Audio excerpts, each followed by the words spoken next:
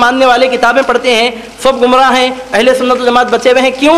اس واسطے کہ تمام فرقوں کے لوگ کتابوں سے پیتے ہیں، علماء اہل سنت بھی کتابوں سے پیتے ہیں، لیکن فرق کیا ہے؟ وہ صرف کتابوں سے پیتے ہیں، اور اہل سنت و جماعت کے لوگ کتابوں سے بھی پیتے ہیں، غوث اعظم کی نگاہوں سے بھی پیتے ہیں۔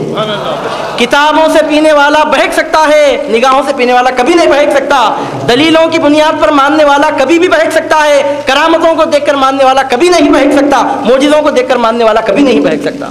اس واسطے اللہ تعالیٰ نے جتنے پیغمبروں کو دنیا میں بھیجا سب کو معجزے دے کر بھیجا۔ اب آج کل فیشن نکلا ہے، بولتے ہیں کہ معجزوں کا ذکر نہیں ہونا چاہیے، کرامتوں کا ذکر نہیں ہونا چاہیے، معجزوں کے ذکر سے فائدہ کیا ہے، کرامتوں کے ذکر سے فائدہ کیا ہے۔ میں آپ سے پوچھتا ہوں پھر اللہ تعالیٰ نے اتنے سارے پیغمبروں کے معجزے قرآن مجید میں کیوں بیان کیے، اتنی سارے اولیاء اللہ کی کرامتیں کیوں بیان کی؟ تو بہرحال آمدم برسر مطلب میں اپنے کلام کو سمجھ رہا ہوں آگے بڑھانے کے لیے، اللہ سبحانہ و تعالیٰ کی جو پہچان، چاند سورج ستارے زمین آسمان پہاڑ آبشار چرند و پرند وحوش و طیور کو دیکھ کر اللہ تعالیٰ کی جو پہچان ہوتی ہے، معاف کرنا جبرائیل و میکائیل کی طاقتوں کو دیکھ کر اللہ تعالیٰ کی قدرت کی جو پہچان ہوتی ہے وہ بھی ناقص ہے۔ محمد الرسول اللہ کے معجزوں کو دیکھ کر جو اللہ تعالیٰ کی قدرت کی پہچان ہوتی ہے وہ کامل ہوتی ہے۔ سبحان اللہ سبحان اللہ۔ کیوں؟ اس واسطے کہ اللہ تعالیٰ نے جبریل کے سر پر خلافت کا تاج نہیں سجایا، اللہ تعالیٰ نے میکائیل علیہ السلام کے سر پر خلافت کا تاج نہیں سجایا، اسرافیل علیہ السلام کے سر پر خلافت کا تاج نہیں سجایا، عبدالقادر جیلانی کے سر پر خلافت کا تاج سجایا، معین الدین اجمیری کے سر پر خلافت کا تاج رکھا، محمد عربی صلی اللہ علیہ وسلم کے سر پر خلافت عظمیٰ کی دستار رکھی۔ یہی وجہ ہے کہ انسان کو دیکھ کر ہی انسان اللہ تعالیٰ کی پہچان کر سکتے۔ آپ سنے ہوں گے حضرت مرزا سردار بیگ صاحب قبلہ رحمۃ اللہ علیہ کا وہ مشہور خطہ ہے، فرماتے ہیں میں جو کھل جاؤں تو پھر ساری حقیقت کھل جائے، نام عشق حقیقی کا لفافہ ہوں میں۔ خط کو جب لفافے میں رکھتے ہیں، جب لفافہ کھولتے ہیں تو خط کا مضمون معلوم ہوتا ہے، لفافہ ہی نہیں کھولے تو خط کا مضمون کیا معلوم ہوگا؟ اللہ سبحانہ و تعالیٰ آدم علیہ السلام کا پتلا بنایا، مشت خاک سے آدم کو پیدا کیا، ہاتھ بھی ہے، پیر بھی ہے، ناک بھی ہے، آنکھ بھی ہے، پیشانی بھی ہے، پیٹ بھی ہے، پیٹھ بھی ہے، پورا جسم مبارک تیار ہوا، سجدہ کرنے کا حکم نہیں دیا۔ آدم کا پتلا تیار ہوا، سجدہ کرنے کا حکم نہیں دیا۔ جب آدم علیہ السلام میں روح پھونکا اب سجدہ کرنے کا حکم دیا۔ اور قرآن میں کیا فرماتا ہے اللہ تعالیٰ؟ وَنَفَخْتُ فِيهِ مِن رُوحِي، آدم میں میں نے اپنی روح پھونک ڈالی۔ اللہ تعالیٰ فرماتا ہے کہ آدم میں میں نے اپنی روح پھونک دی۔ تو اب انسان میں دو چیزیں ہیں، ایک جسم ہے، ایک روح ہے۔ جسم تو مٹی کا ہے، یہ ہاتھ ہے، یہ پیر ہے۔ اب آج کل تو کیمسٹری کے ماہرین بولیں گے کہ اس کو یہ عنصر بولتے ہیں، اس کو وہ عنصر بولتے ہیں، اس کو فلاں عنصر بولتے ہیں، وہ ہائیڈروجن کو آکسیجن کو ملائے تو پانی بن جاتا، وہ کہے کہ وہ سلفیٹ کو ملائے تو نمک بن جاتی۔ اب وہ انسان بھی کس سے بنا پورا بول دیتا انہیں، کس کے بارے میں بولتا ہے؟ جسم کے بارے میں، روح کے بارے میں نہیں بول سکتا۔ اللہ تعالیٰ قرآن مجید میں فرماتا ہے وَيَسْأَلُونَكَ عَنِ الرُّوحِ قُلِ الرُّوحُ مِنْ أَمْرِ رَبِّي، لوگ آپ سے روح کے بارے میں پوچھتے ہیں، میرے حبیب ان سے کہہ دینا کہ روح میرے رب کے علم حکم سے ہے۔ وَمَا أُوتِيتُم مِّنَ الْعِلْمِ إِلَّا قَلِيلًا، تم کو روح کے بارے میں بہت کم علم دیا گیا۔ روح اللہ تعالیٰ کا راز ہے۔ وہ شاعر کہتا ہے کہ آدم میں جب تک دم نہ تھا وہ خاک تھی، آدم نہ تھا۔ آدم میں جب تک دم نہ تھا وہ خاک تھی، آدم نہ تھا۔ آدم میں جب کہ دم ہوا وہ خاک سے آدم ہوا۔ یہ بھید سارا دم کا ہے اور دم اسی ہمدم کا ہے۔ یہ بھید سارا دم کا ہے اور دم اسی ہمدم کا ہے۔ اللہ تعالیٰ فرماتا ہے وَنَفَخْتُ فِيهِ مِن رُوحِي، میں نے اپنی روح پھونک ڈالی آدم علیہ السلام میں۔ اب انہیں دیکھ لیتے بیٹھا ہوا ہے، 5 انگلیاں ہیں، ایک ہاتھ ہے، وہ 6 فٹ کا قد ہے، وہ 60-70 کلومیٹر کا یہ ویٹ ہے، یہ ہائٹ ہے، یہ لمبائی ہے، یہ چوڑائی ہے، ٹیپا ناپ لیتے ہوئے اور وزن ناپ لیتے بیٹھا ہوا ہے۔ اس عقل مند کو یہ نہیں معلوم کہ دکھنے میں جو انسان نظر آ رہا ہے اس میں اللہ تعالیٰ نے ایسی روح پھونکی، نایاب ہو گیا۔ سرکار غوث پاک پر اللہ تعالیٰ کے جو الہامات ہوئے، رسالہ غوث اعظم کے نام سے حضور پیرانی پیر کے الہامات کا ایک مجموعہ ہے، اس میں سرکار غوث پاک ارشاد فرماتے ہیں، اللہ تعالیٰ ارشاد فرماتا ہے یا غوث الاعظم الانسان سری وانا سرہ، اے غوث اعظم انسان میرا راز ہے اور میں انسان کا راز ہوں۔ انسان میرا راز ہے، اللہ تعالیٰ بول رہا ہے انسان میرا راز ہے۔ یہاں تک سمجھنا آسان ہے، پوری کائنات اللہ کا راز ہے، انسانی کی پوری کائنات اللہ کا راز ہے۔ گلاب کا پھول اگر کھل رہا ہے تو اللہ کا راز ہے، کلی چٹک رہی ہے تو اللہ کا راز ہے، بارش برس رہی ہے تو اللہ کا راز ہے، ہوائیں چل رہی ہیں تو اللہ کا راز ہے، کائنات کا ذرہ ذرہ، خطرہ خطرہ، چپا چپا اللہ تعالیٰ کا راز ہے، اس میں شک نہیں ہے۔ انسان میرا راز ہے، وہاں تک الگ بات ہے۔ اس کے بعد ارشاد فرماتا ہے انا سرہ، میں انسان کا راز ہوں۔ یہ کتنی بڑی بات ہے، انسان میرا راز ہے اور میں انسان کا راز ہوں۔ مطلب کیا؟ اگر انسان کی حقیقت سمجھ میں آ گئی تو خدا کی حقیقت بھی سمجھ میں آ جاتی ہے۔ اس واسطے طریقت کے ماننے والے بولتے ہیں ہمارے پاس خدا کی تلاش نہیں ہوتی، پیر کی تلاش ہوتی ہے۔ جس دن پیر مل گیا وہی دن خدا کے ملنے کا دن ہے۔ کیوں؟ کیونکہ انسان کو خدا کی معرفت جو نصیب ہوتی ہے انسان کے ذریعے نصیب ہوتی ہے۔ حضرت مرزا سردار بیگ صاحب قبلہ رحمۃ اللہ علیہ فرماتے ہیں میں جو کھل جاؤں تو پھر ساری حقیقت کھل جائے۔ سورج کو، چاند کو، زمین کو، آسمان کو، پہاڑوں کو، ستاروں کو دیکھ کر پہچاننے والا اللہ تعالیٰ کو پورے طور پر نہیں پہچانتا، غوث اعظم کو پہچاننے والا اللہ تعالیٰ کو پورے طور پر پہچانتا ہے، معین الدین اجمیری کو پہچاننے والا اللہ تعالیٰ کو پورے طور پر پہچانتا ہے۔ میں جو کھل جاؤں تو پھر ساری حقیقت کھل جائے، نام عشق حقیقی کا لفافہ ہوں میں۔ وہ ہمارے کرنول کا ایک مشہور شاعر گزرا ہے یسیر، کہتے ہیں مجھے حیجان آب و گل نہ سمجھو، کسی کے ساز ہستی کی صدا ہوں۔ تو فرماتے ہیں کہ میں جو کھل جاؤں تو پھر ساری حقیقت کھل جائے، نام عشق حقیقی کا لفافہ ہوں میں، کیا ملک میری حقیقت کو سمجھتے علوی، جن کا استاد نہ سمجھا وہ معما ہوں میں۔ کیا ملک میری حقیقت کو سمجھتے علوی، جن کا استاد نہ سمجھا وہ معما ہوں میں۔ کیا بولا استاد؟ اے پروردگار میں اس کو سجدہ کیوں کروں جس کو تو نے مٹی سے پیدا کیا، یہ مٹی ہے۔ اور آج تک کیا کہتے ہیں، یہ پیغمبر ایسی بڑی شان والے تھے، ارے انسان تھے، وہ ولی اتنی بڑی شان تھے، ارے انسان تھے۔ تو ارے عقل مند تو سمجھا کیا؟ پہلے تو یہ طے کر کہ انسان ہونا عیب ہے کیا کمال ہے؟ انسان ہونا کوئی عیب نہیں ہے، کائنات میں سب سے بڑا کمال ہے۔ مولانا روم رحمۃ اللہ علیہ کیا فرماتے ہیں؟ ارشاد فرماتے ہیں دل بدستہ ور کے حج اکبر از ہزارہ کعبہ یک دل بہتر۔ فرماتے ہیں کہ اگر کسی کو دل نصیب ہو گیا تو اس کا حج اکبر ادا ہو گیا، کیونکہ ایک بندہ مومن کا دل 1000 کعبوں سے بڑھ کر افضل ہوتا ہے۔ یہ بات میں اپنی طرف سے نہیں بول رہا ہوں، مولانا روم رحمۃ اللہ علیہ فرماتے ہیں دل بدستہ ور کے حج اکبر، اگر کسی کو دل نصیب ہو گیا مکے کو گئے بغیر اپنے گھر میں بیٹھے بیٹھے اس کا حج اکبر ادا ہو گیا۔ اب آ جاتی گن مشینہ لے کر، فتووں کی گن مشینہ، ارے دیکھے حج اجمیر میں ہوتا، حج کرنول میں ہوتا ہے لوگوں کا، ہمارا حج مکے کو گئے تو ہوا، تو ان کا حج کبھی کہیں، کبھی بندہ نواز کے پاس ہوتا، کبھی محبوب الہی کے پاس ہوتا، ایسا کیسا حج ہوتا؟ حج تو مکے میں ہوتا۔ ارے عقل مند، ہر چیز کی ایک حقیقت ہوتی ہے، ایک رسم ہوتی ہے۔ ہم کب کہتے ہیں کہ وہ حج جو زندگی میں ایک مرتبہ فرض ہے، کسی ولی کے آستانے پر پہنچ کر وہ حج فرض ہوتا ہے؟ ہم کب کہتے ہیں؟ حج سے مراد یہاں پر کیا ہے؟ اللہ تعالیٰ کا قرب نصیب ہو جانا۔ اب ایسا بولے تو تمہارے کو بھی بولنا نہیں آتا، ہمارے کو بھی بولنا آتا، بات تمہارے کو کرنا نہیں آتا، ہمارے کو بھی کرنا آتا، دلیلہ تمہارے پاس اتنی ہمارے پاس بھی ہے۔ عزیزان گرامی، میں اب یہاں پر مولانا روم کا شعر پڑھا، آپ سبحان اللہ بولے خوش عقیدہ ہونے کی وجہ سے، کیونکہ آپ کو معلوم ہے کہ مولانا روم قرآن سے حدیث سے ہٹ کر کچھ بات نہیں بولتے۔ اب کمزور ذہنوں کا علاج کیسا ہوگا؟ تو کمزور ذہنوں کے علاج کے لیے میں ایک بات عرض کرتا ہوں، اب ایسی حدیث پیش کر رہا ہوں، سنی بھی مانتے ہیں، صوفی بھی مانتے ہیں۔ میں بھی کیا بولا، ہمارے پاس ایک مشاعرہ چلا تھا تو اس وقت مصرع دیے تھے، میں سنا ہمارا حج اکبر ہے زیارت لاؤبالی کی۔ مولانا روم فرماتے ہیں کہ دل بدستاور کے حج اکبر است۔ اب یہ بات موٹے دماغوں میں کب اترنا؟ تو ان کے کام کی ایک بات میں آپ کے سامنے عرض کرتا ہوں، ہم اجمیر اور کرنول اور گلبرگے میں حج ہونے کی جو بات کر رہے ہیں، میں حدیث سے مثال تیرے سامنے پیش کرتا ہوں، تجھے گلبرگے کو، کرنول کو، اجمیر کی جانے کی ضرورت نہیں ہے۔ ملک پیٹ میں، یاقوت پورے میں اپنے گھر میں بیٹھ کر تیرا حج ہو رہا ہے روزانہ۔ سبحان اللہ۔ وہ کیسا؟ تو حضور نبی کریم صلی اللہ علیہ وسلم فرماتے ہیں اگر کوئی اپنے والدین میں سے، ماں یا باپ میں سے کسی ایک کے چہرے کو اگر محبت کی نظر سے دیکھ لے تو اللہ تعالیٰ اس کو 70 حجوں کا ثواب عطا فرماتا ہے۔ اگر کوئی حدیث شریف ہے، یہ ایسی حدیث ہے، صوفی ازم کے ماننے والے بھی مانتے، وہابی ازم کے ماننے والے بھی مانتے، ادھر کے بھی مانتے، ادھر کے بھی مانتے، پورے مسلمان مانتے۔ حضور نبی کریم صلی اللہ علیہ وسلم ارشاد فرماتے، نئی بات دکھ رہی ہے، آپ کبھی سنے نہیں اس سے پہلے حدیث؟ تمام مسالک کے علماء حدیث سناتے نہیں سناتے، تسلیم کرتے نہیں کرتے؟ اگر آپ کو میری بات پر بھروسہ نہیں ہے، آپ کو کون سے عالم کے اوپر بھروسہ ہے، آپ ان سے پوچھیے۔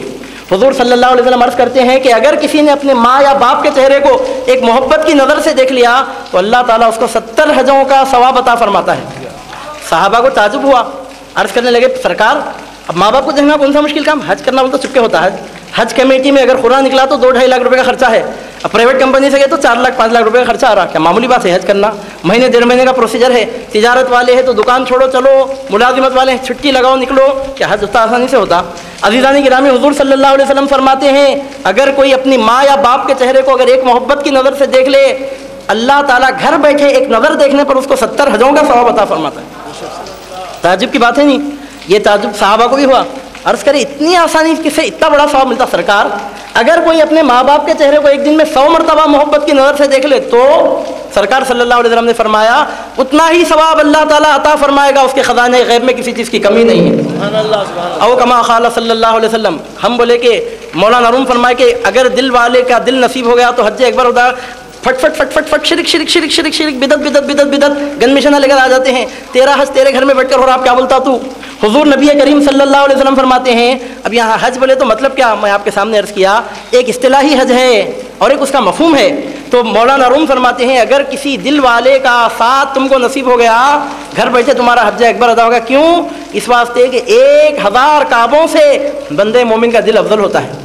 اب مولانا روم بولے تو بات الگ ہے، اب میں اور ایک حدیث پیش کرتا ہوں، کیونکہ مولانا روم بولے تو آپ مانتے میں مانتا ہوں، اپوزیشن والا کہیں کو مانتا۔ تو جب ہم بات کر رہے ہیں پبلک میں بیٹھ کر تو سب کے فائدے کی کرنا، ایسی بات کرنا کہ ہر ایک کے پاس قابل قبول ہو۔ تو ایک اور ایک حدیث بھی میں آپ کے سامنے پیش کرتا ہوں، ایسی کتاب میں سے وہ حدیث میں آپ کے سامنے پیش کر رہا ہوں جو کتاب عالم کورس میں حدیث کے لٹریچر میں سب سے پہلے پڑھائی جاتی ہے۔ ہندوستان کے تمام مکاتب فکر کے مدرسوں میں حدیث کے سبجیکٹ میں سب سے پہلے وہ کتاب پڑھائی جاتی ہے سلیبس میں، اس کتاب کا نام ہے مشکات شریف۔ کوئی عالم وہ کتاب پڑھے بغیر عالم نہیں بنتا۔ مشکات شریف میں حدیث ملتی ہے، حضور نبی کریم صلی اللہ علیہ وسلم ارشاد فرماتے ہیں کہ اللہ تعالیٰ ارشاد فرماتا ہے، سرکار ارشاد فرماتے ہیں کہ اللہ تعالیٰ ارشاد فرماتا ہے، حدیث قدسی ہے، پروردگار عالم ارشاد فرماتا ہے ما وسعنی ارضی ولا سمائی ولکن وسعنی قلب عبد مؤمن بی۔ مشکات شریف کی پہلی کتاب ہے سلیبس کی، حدیث ملتی ہے، اللہ تعالیٰ فرماتا ہے کہ مجھے نہ تو میری زمین سما سکی نہ میرا آسمان سما سکا، لیکن بندہ مومن کے قلب میں میں سما جاتا ہوں۔ ما وسعنی ارضی ولا سمائی، مجھے میری زمین نہیں سما سکی، آسمان نہیں، میرا آسمان نہیں سما سکا، ولکن وسعنی قلب عبد مومن بی، میں بندہ مومن کے قلب میں سما جاتا ہوں۔ عزیزان گرامی معاف کرنا، اللہ تعالیٰ کو کعبہ بھی نہیں سما سکا، کعبہ بھی زمین پر شامل ہے، اللہ تعالیٰ کو کوئی مسجد نہیں سما سکی، کعبہ بھی نہیں سما سکا۔ اللہ تعالیٰ یہ نہیں فرماتا کہ مجھے زمین آسمان نہیں سما سکی، میں کعبے میں سما گیا ہوں، ایسا ہے کیا؟ اس واسطے صوفیہ فرماتے ہیں کہ کعبہ قبلہ نہیں ہے، قبلہ نما ہے۔ کعبے کو اہل نظر قبلہ نما کہتے ہیں۔ اگر کوئی کعبے کو ایک سجدہ پوری زندگی میں کر دیا تو اس سے بڑا مشرک اور کوئی بھی نہیں ہے۔ یہ اورینٹلسٹ جو ہوتے ہیں، مستشرقین بولتے ہیں، یہود و نصارہ میں کچھ لوگ ایسے ہیں، کچھ اسکالرس ایسے ہیں جو قرآن کا حدیث کا علم حاصل کرتے ہیں۔ کیوں؟ جیسا میں شروع تقریر میں بہت بری نیت سے، اسلام پر اعتراض کرنے کی نیت سے، تو وہ لوگ یہ کہتے ہیں کہ اسلام بڑا عجیب مذہب ہے۔ کون بولتے ہیں یہ؟ اورینٹلسٹ، مستشرقین، یہود و نصارہ کے وہ اسکالرس جو قرآن کو حدیث کو باقاعدہ مطالعہ کرتے ہیں، اس کی اسٹڈی کرتے ہیں اعتراض کرنے کے لیے، وہ لوگ کہتے ہیں اسلام کا نظام بھی بڑا عجیب و غریب ہے۔ اسلام آئیڈل ورشپنگ سے روکتا ہے، مورتی پوجا سے روکتا ہے، بت پرستی سے روکتا ہے، لیکن اسلام میں کعبۃ اللہ شریف جتنا بڑا آئیڈل ہے، نعوذ باللہ من ذالک، جتنی عقل اتنی بات، کافروں کے دماغ کی بات ہے، میں نے بول رہا ہوں نعوذ باللہ، وہ بولتے ہیں ایسا، نخل کفر کفر نہ باشد، وہ لوگ ایسا کہتے ہیں کہ کعبۃ اللہ شریف جتنا بڑا آئیڈل ہے، اتنا بڑا آئیڈل تو پوری زمین پر، پورے ارتھ پر اور کوئی بھی نہیں ہے۔ وہ وینکٹیشور کی پوجا ہوئی تو ادھر وہ تروپتی میں ہوتی ہے اور ہر جگہ تو نہیں ہوتی، وہ فلاں کی پوجا ہوئی تو اس کے مندر میں ہوتی، مندر کے باہر نہیں ہوتی، وہ فلاں کی پوجا ہوئی تو اس کے اسپاٹ پر ہوتی، باہر تو نہیں ہوتی۔ لیکن وہ لوگ کہتے ہیں کعبۃ اللہ شریف ایسا بت ہے، نعوذ باللہ ثم نعوذ باللہ من ذالک، مستشرقین کا اعتراض ہے۔ وہ لوگ بولتے ہیں کہ یہ ایسا بت ہے، نعوذ باللہ من ذالک، کہ اس بت کی طرف جتنے لوگ سجدہ کرتے ہیں ایک دن میں، اور دور دور سے ہزاروں کلومیٹر دور سے اس بت کی طرف ایک دن میں 5 مرتبہ جتنا لوگ جھکتے ہیں، کسی بت کی طرف اس قدر کثرت کے ساتھ سجدے نہیں ہوتے۔ وہ لوگوں کا اعتراض ہے۔ اب ہم اس کے جواب میں کیا کہتے ہیں؟ ہم کہتے ہیں کہ ہم سجدہ کعبے کو نہیں کر رہے ہیں، کعبہ تو ایک جہت ہے، کعبہ تو ایک سمت ہے، کعبہ تو ایک علامت ہے، کعبہ تو ایک سائن ہے۔ ہم سجدہ جو کر رہے ہیں کعبے کو نہیں کر رہے ہیں، رب کعبہ کو کر رہے ہیں۔ سجدہ کعبے کو نہیں کر رہے ہیں، رب کعبہ کو کر رہے ہیں۔ اس واسطے صوفیہ کہتے ہیں قبلے کو اہل نظر قبلہ نما کہتے ہیں۔ اب یہ گفتگو اس موڑ پر آ چکی ہے، ایک میرے ذوق کی بات بھی ہے، انشاءاللہ میں امید کرتے ہوئے آپ کے سامنے عرض کر رہا ہوں۔ ایک صوفی بزرگ کا شعر ہے، کہتے ہیں ادھر کعبہ ادھر بت خانہ تھا اور بیچ میں تم تھے۔ ادھر ہے ہی دوست کی بات ہے، سمجھے تو سمجھ میں آتی۔ ادھر کعبہ ادھر بت خانہ تھا اور بیچ میں تم تھے، نہ جانے بے خودی میں کس کو سجدہ کر لیا میں نے، نہ جانے بے خودی میں کس کو سجدہ کر لیا میں نے۔ ادھر کعبہ ادھر بت خانہ تھا اور بیچ میں تم تھے۔ بے خودی طاری ہو رہی ہے عاشق پر بے خودی طاری ہو رہی، تو میرے کو یاد نہیں ہے کہ میں سجدہ کدھر کیا، مگر میں آپ سے پوچھتا ہوں جب عاشق پر بے خودی طاری ہوئی تو ادھر ادھر پڑکتا ہونے۔ عاشق دیوانہ ہوتا ہے پوری کائنات سے، لیکن اپنے معشوق کے معاملے میں بڑا شانہ ہوتا ہے۔ دیوانہ اپنے مقصد کا بڑا شانہ ہوتا ہے۔ اس شعر پر آپ انگلی اٹھا نہیں سکتے۔ کیا بول رہا شاعر؟ ادھر کعبہ ادھر بت خانہ تھا، بیچ میں تم تھے، نہ جانے بے خودی میں کس کو سجدہ کر لیا ہم نے، بے خودی میں تمہاری طرف سجدہ کرنے کے علاوہ عاشق اور کس کی طرف سجدہ کر سکتا ہے؟ تو عزیزان گرامی ایسے موقع زندگی میں آتے ہیں. اب آپ بولیں گے کہ ایسا کیسا، ہاں کعبے کی طرف رخ کرے بغیر بھی نماز بہت ہوتی، تیرے کو معلوم نہیں ہے تو کون بولیں گے؟ اگر کوئی آدمی سفر کر رہا ہے، حالت سفر میں ہے، نفل نماز، میں اب نکلا کرنول سے آج دوپہر میں 3 بجے حیدرآباد آنے کے لیے، بس میں بیٹھا ہوں وضو کے ساتھ ہوں میں، اب بس جا رہی ہے قبلے کی طرف نہیں، اپوزٹ ڈائریکشن میں، اب میں نفل نماز پڑھنا چاہوں تو پڑھ سکتا ہوں نہیں پڑھ سکتا ہوں؟ شریعت یہ بولتی ہے کہ اگر آدمی شہر کے باہر ہے اور سواری چل رہی ہے اور نفل نماز پڑھنا چاہے، فرض نماز کی بات نہیں کر رہا ہوں، نفل نماز کی بات ہے، آدمی شہر کے باہر ہے، سواری چل رہی ہے اور نفل نماز آدمی پڑھنا چاہتا ہے تو استقبال قبلہ شرط نہیں ہے، سواری جس رخ پر جا رہی ہے اسی رخ کی طرف رخ کر کے وہ نماز پڑھ لے، اس کی نماز ادا ہو جائے گی. کرنول سے پہنچے آپ حیدرآباد، 4 گھنٹے میں اگر 100 رکعت نماز پڑھ لیے، پورے 100 رکعت کا صالح نماز آپ کو عطا ہو گیا کعبے کی طرف رخ کیے بغیر. اب اگر کعبے کے سوا اور کہیں نماز نہیں ہو سکتی تھی تو پھر یہ کیا ہے؟ تو کعبے کی طرف پلٹنا بھی ضروری ہے. ہمارے دادا حضرت قبلہ فرماتے ہیں لطیف ان کی مشیت کا تقاضا ہے یہی، ورنہ میرا جی چاہتا ہے ہر طرف کعبہ بنانے کو. لطیف ان کی مشیت کا تقاضا ہے یہی، ورنہ میرا جی چاہتا ہے ہر طرف کعبہ بنانے کو. لیکن ہم ہر طرف کعبہ نہیں بنا سکتے. کیوں نہیں بنا سکتے؟ کیونکہ ان کی مشیت کا تقاضا ہے، اس واسطے ہم ہر طرف کعبہ نہیں بنا سکتے. اگر ان کی مشیت کا تقاضا نہیں ہوتا تو ہر طرف کعبہ بنانے کو جی چاہتا ہے، لیکن ان کی مشیت کا تقاضا بھی تو ہمارے سامنے ہے، اس واسطے ہم ہر طرف کعبہ نہیں بناتے. ہم ہر طرف اگر کعبہ نہیں بناتے، اے زاہد تو یہ مت سمجھ کے تجھ سے ڈر کر ہم خاموش بیٹھے ہیں، اے وائس تو یہ مت سمجھ کے ہم تجھ سے ڈر کر خاموش بیٹھے ہیں، ہم کو ان کی مشیت کا تقاضا ہے، اس واسطے ہم خاموش بیٹھے ہوئے ہیں. تو اس واسطے قبلے کو اہل نظر قبلہ نما کہتے ہیں، قبلے کو اہل نظر قبلہ نما کہتے ہیں. اللہ تعالیٰ یہ نہیں فرما رہا مجھے میری زمین نہیں سما سکی، مجھے میرا آسمان نہیں سما سکا، میں کعبے میں سما گیا. ایسی حدیث ہے تو لا کر پیش کرو. چیلنج ہے اگر کوئی وہ حدیث میرے سامنے ایسی پیش کرا، میں آئندہ سے ایسا بولنا چھوڑ دیتا ہوں. اللہ تعالیٰ فرمانا کہ مجھے زمین نہیں سما سکی، آسمان نہیں سما، میں کعبے میں سما گیا ہوں. فرما رہا کہ اللہ تعالیٰ نہ کعبے میں سمایا ہوا ہے نہ عرش اعظم میں سمایا ہوا ہے. معاف کرنا، کعبہ تو دور کی بات ہے، پروردگار عالم کو عرش اعظم بھی نہیں سما سکا. اللہ تعالیٰ اگر کہیں سمایا ہوا ہے تو معین الدین اجمیری کے دل میں سمایا ہوا ہے، محی الدین جیلانی کے دل میں سمایا ہوا ہے، ابو بکر و عمر و عثمان و علی کے دل میں سمایا ہوا ہے، عیسیٰ و موسیٰ کے دل میں سمایا ہوا ہے، محمد الرسول اللہ کے قلب میں اللہ کے نور کی جلوہ گری ہو رہی ہے. ایک آدمی کعبۃ اللہ شریف میں داخل ہو گیا، اندر کعبے کے اندر چلے گیا، اب کدھر پلٹ کر نماز پڑھنا انہیں؟ سیدھے ہاتھ کو پلٹنا کہ بائیں طرف سامنے پیچھے فقہ کی تمام کتابوں میں مسئلہ لکھا ہوا ہے، آدمی جب کعبے میں داخل ہو جائے جدھر پلٹ کر نماز پڑھنا چاہے پلٹ کر پڑھ لے، اس کی نماز ادا ہو جائے گی. اس واسطے قبلے کو اہل نظر قبلہ نما کہتے ہیں. اب اللہ تعالیٰ انسان کی اتنی اہمیت بتا رہا ہے، انسان اللہ کو ڈھونڈنے کے لیے کہاں کہاں جاتا ہے، کیا کیا دیکھتا ہے. اللہ تعالیٰ یہ بھی نہیں فرما رہا کہ کتابیں پڑھنے والوں کو میرے جلوے نصیب ہو جاتے ہیں، بول رہا گا. اللہ تعالیٰ فرما رہا بندے مومن کے قلب میں سما جاتا ہوں. تمہید طویل ہوتی جا رہی ہے، مجھے تیزی کے ساتھ سلسلہ کرام آگے بڑھانا ہے. اب یہاں پہنچ کر معلوم یہ ہو رہا ہے کہ اللہ تعالیٰ کا عرفان کسی انسان کو نصیب ہوتا ہے تو کس کو دیکھ کر نصیب ہوتا ہے؟ صرف انسان کو دیکھ کر ہی اللہ تعالیٰ کا کامل عرفان نصیب ہوتا ہے. ابھی میں نے شروع تقریر میں ایک شعر پڑھا، یہ سچ ہے کہ جسے اللہ کا عرفان ہوتا ہے کوئی قربانی دے دینا اسے آسان ہوتا ہے. قربانی دے دینا آسان ہو جاتا ہے، اللہ کا عرفان ہو گیا تو آپ کو ہمارے کو قربانی دینا بہت مشکل ہے، کیونکہ عرفان ہی نہیں ہوا نا. ہمارے کو کس کا عرفان ہوا معلوم؟ دولت کا. ہمارے کو عرفان کس کا ہوا؟ عورت کا. ہمارے کو عرفان کس کا ہوا؟ پلاٹوں کا، زمینات کا. ہمارے کو عرفان کس کا ہوا؟ مزے مزے کے کھانوں کا، بریانی کا، حلیم کا. ہمارے کو عرفان کس کا ہوا؟ کولڈ ڈرنکوں کا، مزے مزے کے مشروبات کا. ہمارے کو عرفان کس کا ہوا؟ نرم نرم بستروں کا. ہم کو عرفان ہوا دنیا، مردار دنیا کی چیزوں کا. اب نماز پڑھنا کتنا مشکل ہے ہمارے کو. بی بی فاطمۃ الزہرا رضی اللہ تعالیٰ عنہ کو اللہ کا عرفان ہوا تو کیا حالت ہو گئی؟ بی بی فاطمۃ الزہرا رات کو سجدے میں سر رکھتی، فجر کی اذان ہوتی تو سجدے سے سر اٹھا کر عرض کرتی پروردگار تو نے رات کتنی چھوٹی بنائی ہے، تیری بندی فاطمہ ایک سجدہ بھی جی بھر کر ادا نہیں کر سکی، تیری رات ختم ہو گئی. ایک سجدہ بھی جی بھر کر ادا نہیں کر سکی، رات ختم. ہمارے پاس کیا حال ہے؟ اگر امام صاحب ایک رکعت میں ایک صفحہ پڑھنے کی جگہ اگر 1.5 صفحہ پڑھ دیے، اگر غلطی سے امام اگر صفحے کی جگہ 1.5 صفحہ پڑھ دیا، سلام پھیر کر مقتدی ایسی نگاہوں سے امام کو دیکھتے ہیں، کچا کھاتے نہیں معلوم، پکا کھاتے نہیں معلوم. امام کو ایسی نظر سے دیکھتے ہیں کہ گویا جان کا دشمن ہے وہ. عزیزان گرامی یہ حال ہمارا ہے کہ منٹ منٹ ہم پر مشکل سے گزرتا ہے. بی بی فاطمۃ الزہرا کا ایک سجدہ پورا نہ ہوتا رات ختم ہو جاتی. کیوں ہے یہ فرق؟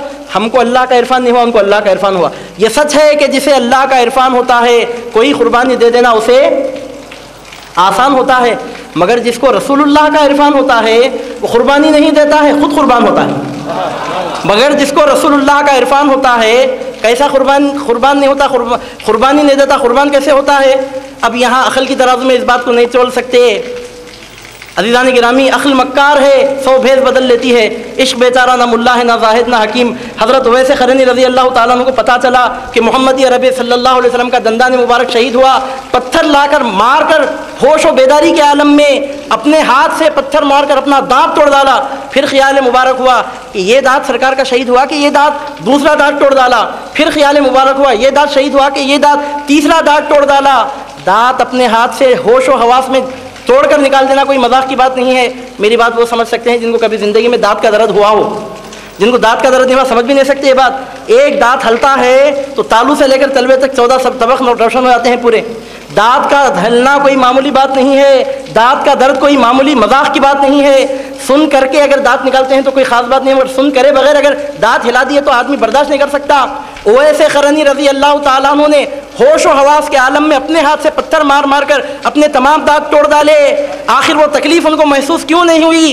इस वास्ते उनको तकलीफ़ महसूस नहीं हुई कि उनको मोहम्मद रसूलुल्लाह का इरफान हो चुका है। मगर जिसको रसूलुल्लाह का इरफान होता है कुर्बानी नहीं देता है, खुद कुर्बान होता है। अल्लाह का इरफान बढ़ा, रसूलुल्लाह का इरफान बढ़ा। अल्लाह का इरफान हुआ तो कुर्बानी दे रहा उन्हें, रसूलुल्लाह का इरफान हो तो कुर्बानी नहीं दे रहा, खुद ही कुर्बान हो रहा है। ये क्या बात है? तो बात ये है कि जो मोहम्मद अरबी सल्लल्लाहु अलैहि वसल्लम को पहचाने बगैर खुदा को पहचान रहा है उसका इरफान नाक़िस है, इस वास्ते वो कुर्बानी दे रहा है। और जो मोहम्मद रसूलुल्लाह को पहचान कर खुदा को पहचान रहा है उसका इरफान अब इतना कामिल हो गया, वो कुर्बानी नहीं देता, खुद अपने आप को अपने महबूब पर से कुर्बान कर डालता है।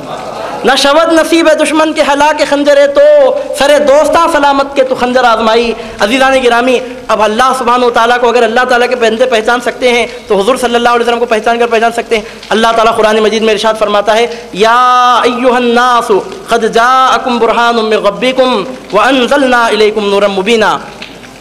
ऐ लोगो, तुम्हारी तरफ से तुम्हारे रब की दलील आ चुकी और हमने तुम्हारी तरफ रोशन नूर नाजिल कर दिया।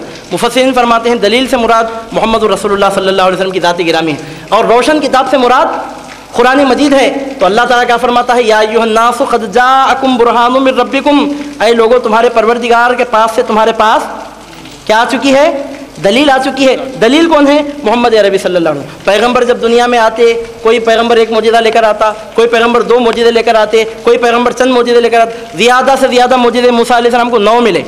कुरान में अल्लाह ताला फरमाता है, वलक़द आतिना मूसा 9 आयातिन बय्यिनात। हमने मूसा को 9 खुली निशानियाँ अता फरमाई। लेकिन हमारे सरकार सल्लल्लाहु अलैहि वसल्लम जब दुनिया में तशरीफ़ लाए तो 9 नहीं, 90 नहीं, 900 नहीं, 6000 मौजिज़े तो ऐसे लेकर आए जो हदीसों की किताबों में रिकॉर्डेड हैं। और जो मौजिज़े रिकॉर्ड नहीं हुए उसकी तो ना कोई हद है ना उसका कोई शुमार है। इस वास्ते इमाम अहले सुन्नत शाह अहमद रज़ा खां फ़ाज़िल बरेलवी रहमतुल्लाह अलैह इरशाद फरमाते हैं, अल्लाह उनकी खबर को नूर से भर दे, इरशाद फरमाते हैं, नबी सारे ही मौजिज़े लेके आए, हमारा नबी मौजिज़ा बन के आया। हुज़ूर सल्लल्लाहु अलैहि वसल्लम मौजिज़े लेकर नहीं आए, सर से लेकर पैर तक अल्लाह की कुदरत का सबसे बड़ा मौजिज़ा बनकर तशरीफ़ लाए दुनिया में। मैं सरकार के मौजिज़ात पर ज़्यादा तफसील डाले बगैर एक बात की तरफ इशारा दूंगा, सिर्फ एक बात की तरफ इस वक्त इशारा दे रहा हूँ। सरकार सल्लल्लाहु अलैहि वसल्लम के पूरे जिस्म मुबारक के जो कैफियतें हैं, जो बरकतें हैं, जो नूरानियतें हैं, जो रहमतें हैं, वो जो कमालात हैं, मैं तफसील में तो अर्ज़ बिल्कुल नहीं कर सकता, वक्त की कमी है। इशारा दे रहा हूँ, सिर्फ इशारा देकर अपनी बात को आगे बढ़ा रहा हूँ। हमारे हुज़ूर नबी करीम सल्लल्लाहु अलैहि वसल्लम को अल्लाह ताला ने अपनी कुदरत का मौजिज़ा बनाया तो कैसे बनाया? सिर्फ सरकार के लुआब मुबारक की बरकतों की तरफ मैं इशारा दे रहा हूँ। हुज़ूर सल्लल्लाहु अलैहि वसल्लम की लुआब मुबारक को, सरकार के थूक शरीफ को अल्लाह ताला ने कितनी बरकतों वाला बनाया। एक मरतबा मौला कायनात करमल्लाहु वजहहु करीम अर्ज़ करते हैं, सरकार मेरी आंखों में दर्द हो रहा है। तो हुज़ूर नबी करीम सल्लल्लाहु अलैहि वसल्लम अपना लुआब मुबारक हज़रत मौला कायनात करमल्लाहु वजहहु करीम की आंखों में लगाते हैं तो हज़रत अली की आंखों का दर्द खत्म हो जाता है। लुआब मुबारक आंखों में लगाए, आंखों का दर्द खत्म। ये कौन सा तरीका है आंखों का दर्द खत्म करने का? दुनिया में जो दवाएं तैयार होती हैं, क्या क्या उसमें जड़ी बूटियाँ, केमिकल्स वगैरह मिलाए जाते हैं। सरकार सल्लल्लाहु अलैहि वसल्लम ने लुआब मुबारक निकाला, हज़रत मौला कायनात की आंखों में लगाया, आंखों का दर्द खत्म हो गया। एक सहाबी हज़रत अब्दुल्ला बिन उतैक रज़ी अल्लाह ताला अन्हु थे। अब्दुल्ला बिन उतैक रज़ी अल्लाह ताला अन्हु एक मरतबा जंग के दौरान फील्ड वॉर होती थी, पुराने ज़माने में हथियार लेकर आमने सामने हो जाते थे, तलवारें वगैरह पड़ती। तो एक बार उनके पैर पर ऐसा हुआ कि पैर की हड्डी टूट गई, फ्रैक्चर हो गया। हज़रत अब्दुल्ला बिन उतैक रज़ी अल्लाह ताला अन्हु सरकार सल्लल्लाहु अलैहि वसल्लम की खिदमत बाबरकत में हाजिर हुए। عرض کرنے لگے سرکار میرے پیر کی ہڈی ٹوٹ چکی ہے. تو حضور نبی کریم صلی اللہ علیہ وسلم نے یہ نہیں کہا ارے ارے تو میں کیا کر سکتا ہوں, میں بھی تمہارے جیسا انسان ہوں, نعوذ باللہ من ذالک, دیکھتے نہیں میرے بھی 2 ہاتھ ہیں, دیکھتے نہیں میرے بھی 2 پیر ہیں, نعوذ باللہ ثم نعوذ باللہ من ذالک. سرکار صلی اللہ علیہ وسلم یہ نہیں فرمائے ارے تکلیف ہی تو اللہ کے بارگاہ میں دعا کرنا, میرے پاس کیوں آ رہے ہو, اللہ کے سوا کسی اور سے نفع کی فائدے کی امید کرنا شرک ہے, نعوذ باللہ من ذالک. سرکار صلی اللہ علیہ وسلم نے ایسا ارشاد نہیں فرمایا. عبداللہ بن عتیق عرض کرتے ہیں سرکار میرے پیر کی ہڈی ٹوٹ چکی ہے. تو حضور نبی کریم صلی اللہ علیہ وسلم اسی وقت اپنا لعاب مبارک نکال کر ان کی ہڈی کے ٹوٹے ہوئے حصے پر لگا کر ہڈی جوڑتے ہیں. عبداللہ بن عتیق اسی وقت چلتے پھرتے ہوئے نظر آتے ہیں. سبحان اللہ سبحان اللہ. پیر کی ہڈی جب ٹوٹتی ہے, اب آپ لوگ تو دیکھے ہوں گے کہ فریکچر جب ہوتا ہے کیا کوئی لکڑی کا ٹکڑا ہے کہ فیویکول لگا کر اس کو جوڑ دیے. پیر کی ہڈی میں جب فریکچر آتا ہے تو مہینہ 2 مہینے کم از کم وقت لگ جاتا ہے. 4-6 ہفتے سے پہلے ہڈی جڑتی نہیں ہے. لیکن سرکار صلی اللہ علیہ وسلم کا معجزہ ہے 4-6 ہفتے تو دور کی بات ہے, 4-6 سیکنڈ کی دیر بھی نہیں لگی. ادھر لعاب مبارک عبداللہ بن عتیق کی ہڈی میں لگا, ادھر وہ چلتے پھرتے نظر آ رہے ہیں. ایک مرتبہ ایک صحابی کی آنکھ نکل گئی. اب آج کل حیرت ہوتی ہے ایسی باتیں سنتے ہیں تو, پرانے زمانے میں فیلڈ وار ہوتی تھی, سب ہوتا تھا. ایک صحابی کی آنکھ باہر نکل گئی, ہاتھ میں آنکھ کا جھلا لے کر سرکار صلی اللہ علیہ وسلم کی بارگاہ میں حاضر ہوئے. عرض کرنے لگے سرکار میری آنکھ نکل چکی ہے. سرکار پاک صلی اللہ علیہ وسلم نے جھیلا لیا, ان کی آنکھ میں رکھا, اپنا لعاب شریف لگایا, ہاتھ پھیرا. وہ صحابی کہتے ہیں میری آنکھ ایسی درست ہوئی کہ آنکھ پہلے جتنا دیکھتی تھی اس سے زیادہ میری آنکھ دیکھنا شروع کر دی. ایک جنگ میں سرکار صلی اللہ علیہ وسلم جا رہے ہیں, سفر میں جا رہے ہیں, راستے میں کنواں تھا لیکن کنویں میں پانی ہی نہیں نکل رہا ہے. اب چونکہ عربستان میں ریگستان میں پانی کی بڑی کمی, اب آج کل تو بڑے بڑے پائپ لائنس ہیں, موجودہ زمانے کی حالت الگ ہے, وہ زمانے کی کیفیت الگ تھی. ڈیزرٹس میں صحراؤں میں پانی نہیں ملتا تو جان کے لالے پڑتے تھے. ایک مرتبہ دوران سفر حضور نبی کریم صلی اللہ علیہ وسلم نے دیکھا ایک کنواں ہے لیکن اتنا سوکھا ہے کہ پانی نہیں نکل رہا ہے. صحابہ عرض کیے کہ سرکار کنویں کا پتہ تو ہم چلانے میں کامیاب ہوئے لیکن پانی ہی نہیں ہے. تو حضور صلی اللہ علیہ وسلم نے اپنا لعاب مبارک کنویں میں ڈالا. دیکھنے والی آنکھوں نے دیکھا کہ اسی وقت کنواں پانی سے لبریز ہو گیا, پانی کنویں کے باہر نکلنا شروع ہو گیا.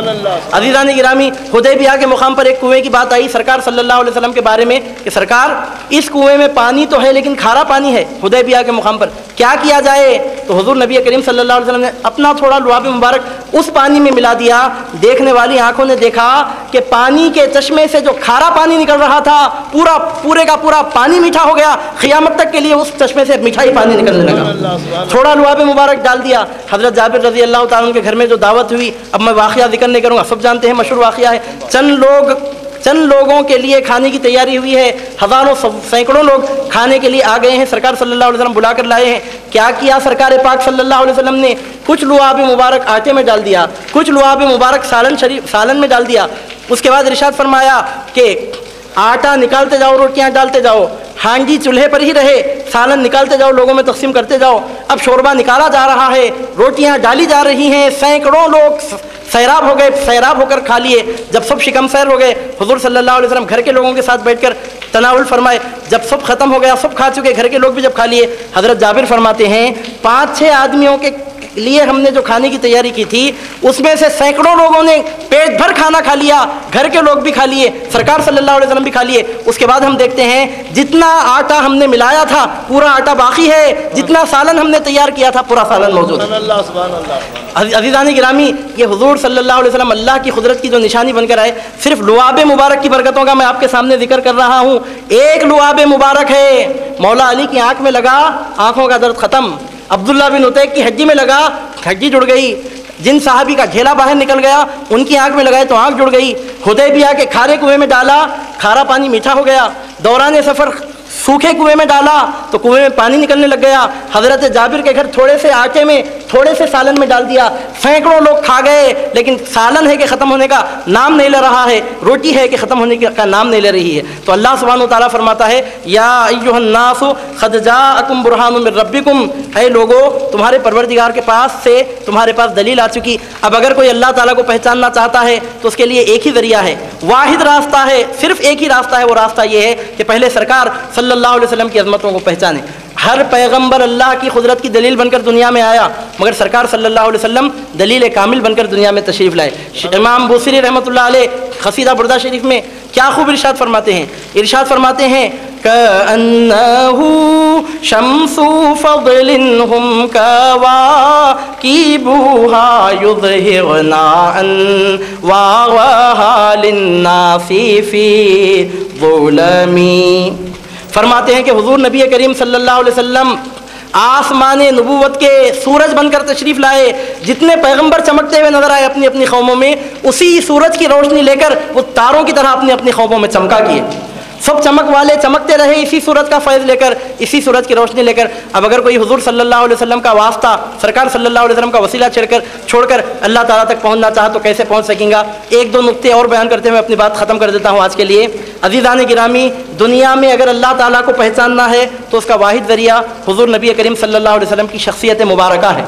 اگر کسی نے سرکار صلی اللہ علیہ وسلم کو نہیں پہچانا، کبھی خدا کو نہیں پہچان سکتا. اس واسطے اللہ تعالیٰ ارشاد فرماتا ہے ان الذین یبایعونک انما یبایعون اللہ. اے نبی، آپ کے ہاتھ پر جنہوں نے بیعت کی انہوں نے اللہ سے بیعت کی.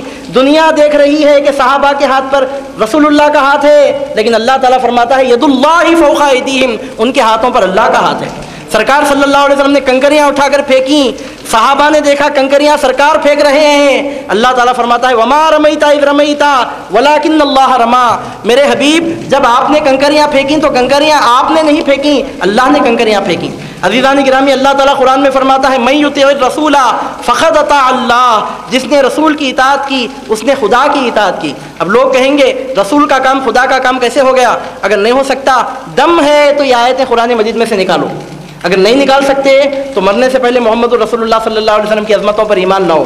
میں مانتا ہوں اے عقل والو میرا محمد خدا نہیں ہے.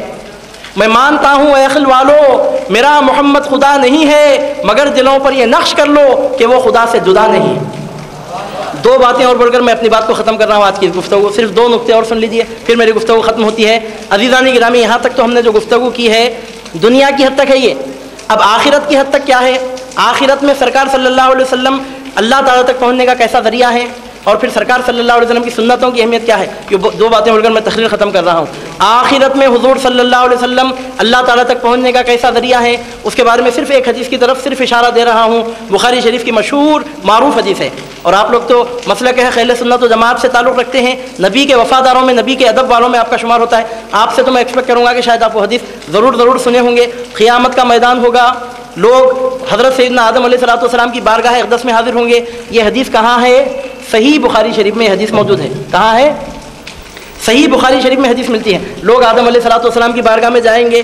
میں مفہوم حدیث کا عرض کر رہا ہوں، مختصر انداز میں اس کا خلاصہ سنا رہا ہوں. لوگ آدم علیہ السلام کی بارگاہ میں حاضر ہو کر عرض کریں گے اے آدم علیہ السلام، آپ اللہ کے خلیفہ ہیں، اللہ نے آپ کو اپنے ہاتھ سے بنایا، اللہ تعالیٰ نے آپ کو اسماء کا علم عطا کیا، آپ کی یہ شان ہے وہ شان ہے، آپ خلیفۃ اللہ ہیں، آپ کا یہ مقام و مرتبہ ہے. حضرت اللہ تعالیٰ کی بارگاہ میں عرض کیجئے کہ حساب کتاب شروع کرائے. آدم علیہ السلام کہیں گے نفسی نفسی، میرا کیا ہوگا میرا کیا ہوگا. آدم علیہ السلام کی اتنی شان اتنی عظمت بیان کر کے کہیں گے حضرت حساب کتاب شروع کرائیے. تو آدم علیہ السلام کہیں گے نفسی نفسی، میرا کیا ہوگا، میں نہیں آتا آج، اذهبوا الی غیری، جاؤ میرے سوا کسی اور کے پاس جاؤ. اللہ تعالیٰ میرے سے فرمایا تھا کہ گیہوں کے پودے میں سے وہ پھل نہ کھانا، لیکن میں نے وہ پھل کھا لیا.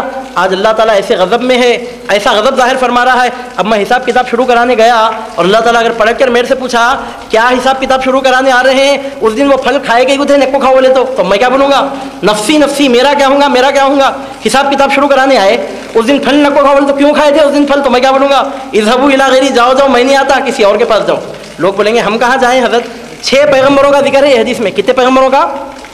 6 پیغمبروں کا ذکر ملتا ہے. نمبر 1 آدم علیہ السلام کا. آدم علیہ السلام کہیں گے ایک کام کرو، نوح کے پاس جاؤ، وہ سب سے پہلے پیغمبر ہیں، سب سے پہلے رسول ہیں کہ اللہ تعالیٰ نے ان کو بڑی شان بڑی عظمت دے کر دنیا میں بھیجا، وہ تمہارا کام کریں گے. اب مجھے وقت نہیں ہے، میں تفصیل میں نہیں جا رہا ہوں، اشارہ دے رہا ہوں. لوگ کہیں گے نوح علیہ السلام کی بارگاہ میں حضرت آپ کی یہ شان ہے وہ مقام ہے وہ مرتبہ ہے، حساب کتاب شروع کرائیے. کہیں گے نفسی نفسی، میرا کیا ہوگا میرا کیا ہوگا. اذهبوا الی غیری، جاؤ میرے سوا کسی اور کے پاس جاؤ. اب کہیں گے کہ آدم علیہ السلام کے پاس جاؤ، ان کی وہ شان ہے وہ مقام ہے وہ مرتبہ ہے. نمبر 3 لوگ ابراہیم علیہ السلام کے پاس پہنچیں گے. ابراہیم علیہ السلام کی پوری شان پوری عظمت بیان کریں گے. حضرت کہیں گے اذهبوا الی غیری، نفسی نفسی، جاؤ میرے سوا کسی اور کے پاس جاؤ، میرا کیا ہوگا میرا کیا ہوگا. مختصراً نمبر 4 ابراہیم علیہ السلام کہیں گے موسیٰ کے پاس جاؤ، کلم اللہ موسیٰ تکلیما، بڑے گفتگو کرنے والے ہیں پروردگار سے، ان کے پاس جاؤ. لوگ موسیٰ علیہ السلام کے پاس جائیں گے، ان کی شان ان کی عظمت بیان کریں گے، حساب کتاب شروع کرانے کے لیے درخواست کریں گے. موسیٰ علیہ السلام کہیں گے نفسی نفسی، میرا کیا ہوگا میرا کیا ہوگا. اذهبوا الی غیری، جاؤ کسی اور کے پاس جاؤ. کہاں جانا حضرت؟ جاؤ عیسیٰ کے پاس جاؤ، بہت بڑی شان والے نبی ہیں. نمبر 5 لوگ عیسیٰ علیہ السلام کے پاس آئیں گے، عرض کریں گے حضرت حساب کتاب شروع کرائیے. عیسیٰ علیہ السلام کہیں گے اذهبوا الی غیری، نفسی نفسی، جاؤ میرے سوا کسی اور کے پاس، میرا کیا ہوگا میرا کیا ہوگا. अज़ीज़ान गिरामी, अल्लाह ताला ऐसा गुस्से में होगा, आदम अलैहिस्सलाम सामने जाने के लिए तैयार नहीं होंगे, नूह, इब्राहिम, मूसा व ईसा अलैहिस्सलाम जाने तैयार नहीं होंगे। इन्हें बोलता हमारे किसी के वसीले की ज़रूरत ही नहीं, मैं डायरेक्ट अल्लाह ताला के सामने जाता हूँ। आदम अलैहिस्सलाम जाने तैयार नहीं होंगे, इन्हें ठहरता। नूह अलैहिस्सलाम बोलेंगे मैं नहीं जा सकता, इन्हें जाता। अज़ीज़ान गिरामी, जब ईसा अलैहिस्सलाम की खिदमत में हाजिर होंगे तो ईसा अलैहिस्सलाम कहेंगे मोहम्मद अरबी सल्लल्लाहु अलैहि वसल्लम के पास जाओ, आज उनके हाथ पर शफाअत का दरवाज़ा खुलने वाला है, उनकी बात आज सुनी जाने वाली है। अल-क़िस्सा मुख्तसर, जब सरकार सल्लल्लाहु अलैहि वसल्लम बारगाह रुबूबियत में हाजिर होंगे, सर सजदे में रखेंगे, अल्लाह ताला ऐसा गज़ब ज़ाहिर फरमाएगा कि ऐसा गज़ब ना पहले कभी ज़ाहिर किया था ना बाद में कभी ऐसा गज़ब ज़ाहिर फरमाएगा। ऐसा गज़ब ज़ाहिर फरमाएगा कि उलुल अज़्म रसूलों की हिम्मत नहीं होगी सामने जाने के लिए। मेरे सरकार सल्लल्लाहु अलैहि वसल्लम कहेंगे अना लहा, मैं इसी काम के लिए हूँ। सरकार सल्लल्लाहु अलैहि वसल्लम जाकर जब सजदे में सर रखेंगे तो अल्लाह ताला के गज़ब में कमी हो जाएगी। परवरदिगार आलम अपने महबूब से मुखातिब होकर कहेगा, ये ऐ मेरे प्यारे हबीब, तुम अपने सर को सजदे में झुकाकर छुपा क्यों रहे हो? ज़रा अपना चेहरा उठाओ, ज़रा अपना चेहरा मुझे दिखाओ, तुम सजदे में सर क्यों रखे हुए हो? या मोहम्मद इरफा रासक, ऐ मोहम्मद अपने सरे नाज़नीन को उठाओ। वकुल तुस्मा वसल तूता वशफा तो शफ़ा, मेरे हबीब जो कहना चाहते हो कहो, आज तुम्हारी बात सुनी जाएगी। जो मांगना चाहते हो मांगो, आज तुम्हारी मांग पूरी की जाएगी। जिसकी शफाअत करना चाहते हो करो, आज तुम्हारी शफाअत कबूल की जाएगी। अज़ीज़ान गिरामी, दुनिया को तो अल्लाह ताला ने आलम असबाब बनाया है, यहाँ तो असबाब हम ढूंढते ही रहते हैं। क़ियामत का दिन वो दिन होगा कि वहाँ असबाब मौजूद नहीं रहेंगे, लेकिन वहाँ भी सरकार सल्लल्लाहु अलैहि वसल्लम की वसीले की ज़रूरत होगी। बस आखिरी बात बोलकर मैं अपनी बात ख़त्म कर रहा हूँ। अल्लाह सुब्हानहू व तआला को राज़ी करने का ज़रिया क्या है? अल्लाह ताला के रज़ा और उसकी खुशनुदी और उसका क़ुर्ब और उसकी मैयत हासिल करने का ज़रिया क्या है? आखिरी बात बोलकर मैं अपनी बात ख़त्म कर रहा हूँ। अल्लाह ताला कुरान में इरशाद फरमाता है, कुल इन कुंतुम तुहिब्बूनल्लाह फत्तबिऊनी युहिब्बुकुमुल्लाह। नबी के ज़रिए खुदा तक पहुँचने की जो बात हो रही है, अल्लाह ताला फरमाता है, हबीब अपने बंदों से, अपने उम्मतियों से कह दीजिए कि अगर तुम अल्लाह ताला से मोहब्बत करते हो, मेरी पैरवी करो, मेरी इत्तिबा करो, युहिब्बुकुमुल्लाह, अल्लाह ताला तुमको अपना महबूब बना लेगा। नमाज पढ़ो तो क्या मिलती है? जन्नत मिलती है। रोज़ा रखो तो जन्नत मिलती है। आमाले सारे करो तो जन्नत मिलती है। सरकार की सुन्नतों पर अमल करो तो क्या मिलती है? जन्नत नहीं मिलती, जन्नत के खालिक की मोहब्बत मिलती है। जो हुजूर नबी करीम सल्लल्लाहु अलैहि वसल्लम की सुन्नतों पर अमल करता है जन्नती नहीं बनता, अल्लाह का महबूब बन जाता है। इस वास्ते किसी कहने वाले ने क्या खूब कहा, नक्शे कदम नबी के हैं, जन्नत के रास्ते अल्लाह से मिलाते हैं सुन्नत के रास्ते। ये मैसेज दे रहा हूँ मैं अपनी तकरीर ख़त्म करते करते। आप इतनी देर यहाँ आए हैं, बैठे हमारी गुफ्तगू सुने हैं, सुन्नतों पर अमल करना शुरू कर दीजिए और याद रखिए सुन्नतों पर अमल करके ही बंदे को खुदा तक रसाई नसीब हो सकती है। खिलाफे पैगंबर कैसे रहा गजीद कि हरगिज़ ब मंजिल ना खाहत रसीद। जो पैगंबर के रास्ते को छोड़कर दूसरे रास्ते पर चल निकलता है, शैतान तक तो पहुंच सकता है, जहन्नम के गड़े तक तो पहुंच सकता है, खुदा तक हरगिज़ नहीं पहुंच सकता। खुदा तक सिर्फ वही पहुंच सकता है जो मोहम्मद अरबी सल्लल्लाहु अलैहि वसल्लम की सुन्नतों की पैरवी करता है। कभी कोई सुन्नत छोटी नहीं होती, छोटी से छोटी सुन्नत पर आप अमल करते जाइए। और क्योंकि जो आदमी सरकार सल्लल्लाहु अलैहि वसल्लम की सुन्नतों पर अमल करता है वो अल्लाह का महबूब बन जाता है। अहले सुन्नत हैं, हम पर लाजिमी है, ज़रूरी है कि खूब सुन्नतों पर अमल करने का जज्बा पैदा करें। मैसेज है, पैगाम है जो आज हम आपके सामने पेश कर रहे हैं। किसी शायर ने क्या खूब कहा, नक्शे कदम नबी के हैं जन्नत के रास्ते, अल्लाह से मिलाते हैं सुन्नत के रास्ते। किसी शायर ने क्या खूब कहा कि क़िबले बनते हैं उस तरफ को रियाज जिस तरफ रुख वो मोड़ लेते हैं। जिधर मेरे सरकार पलट जाते हैं वहाँ क़िबले बन जाते हैं। क़िबले बनते हैं उस तरफ को रियाज जिस तरफ रुख वो मोड़ लेते हैं, जिस तरफ वो नज़र नहीं आते हम वो रास्ते ही छोड़ देते हैं। व आखिरु दावाना अनिल हम्दुलिल्लाहि रब्बिल आलमीन।